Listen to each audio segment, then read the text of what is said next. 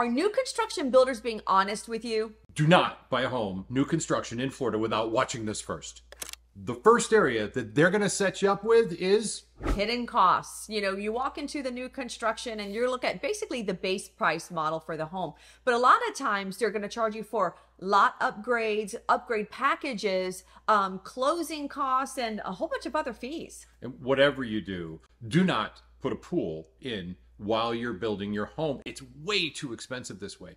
Those model homes are set up on purpose to show you what it can be, but what it can be is $50, $100, or $150,000 more than it really says when you're walking through the front door. So be careful there. Number 2, construction delays. This is something that happens, and every builder has a clause in there where it's okay for them to be delayed, but not for you.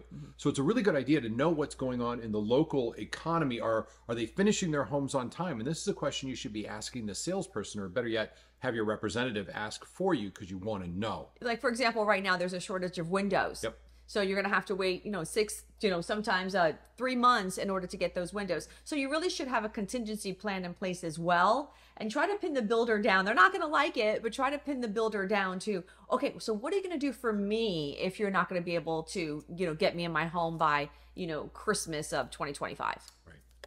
Number 3 is quality of workmanship when they turn the house to you. Yeah, a lot of times you'll walk through prior and they'll put like the blue tape on the things that they need to fix, like, the trim work or some paint. But we always suggest having an inspection done within that time frame period so you can know what's going on with the roof and if they've done everything correctly. Let's talk about that, because it's just so important for them. You need to order an inspection even on a new construction, because your inspector is going to look at things that you can't see, like insulation. Is it covered throughout the entire vaulted ceiling? Are the ducts done correctly? Exactly. Little things like that that we're not necessarily trained for, and you sure aren't as well. An inspector in there, it costs you a couple $100. It's worth it, and it gives us a better punch list for our client or for our builders, so they know what they need to be working on right before closing and a little bit after closing too. The builders have about 30 days to finish anything that's on that punch list, so that's pretty much the norm. After the closing, the 30 days after closing, they can go back in and do the work. Let them do it, because it's never going to be perfect, but we want to make sure that we have a great list. Number 4 is homeowners association fees. So when they build out a community, they set up a homeowners association. That means it protects the integrity of the community. Your neighbor can't paint their house fuchsia, but it also gives some constraints on what you can do as well. Here's the thing.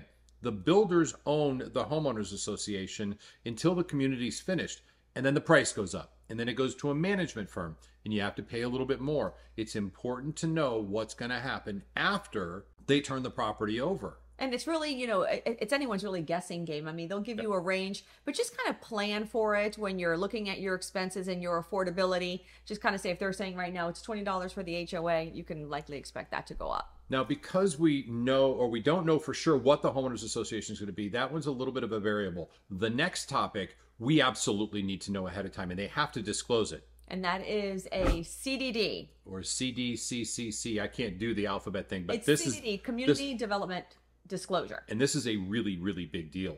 Now, this is usually, it's a loan that's given out, and all the homeowners are responsible for paying it back. Let's say it has a 20-year note on it. Okay. Now that builds the infrastructure and everything else, and every homeowner is responsible for paying that back over the course of 20 years. It's added into your property taxes. Exactly. And here's the scary part. When you sell your home, if your contract is not written perfectly, you'll be responsible for paying the balance that's still left, as opposed to transferring that to the buyer who would buy.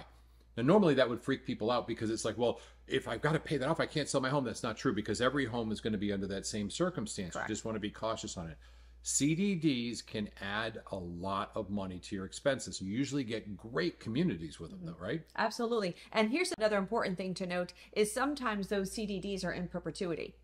You just don't pay them off. Like Lake Nona has some areas where that CDD is just ongoing forever. So it's basically, and it's like a common fee that we have to pay. Be very careful of those, because they do add up. And there's a lot of buyers who are not interested in getting involved. Looking at your contract, don't be dazzled by the beauty of the home, but look at what's the cost going forward. It's so important at this juncture.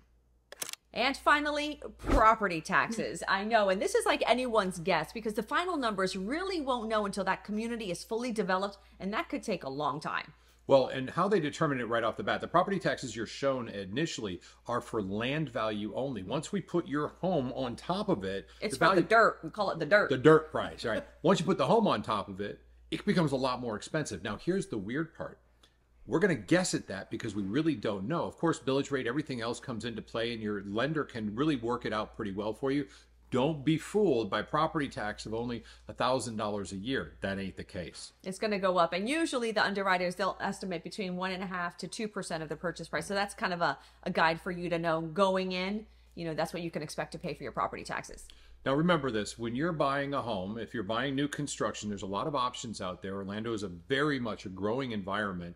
It's very, very good business practice for you to have somebody there representing you to ask these questions, to be involved. We'd love that to be us, but the bottom line is get somebody to help you. It doesn't cost you a penny, and it's going to save you some money and probably some heartache down the road.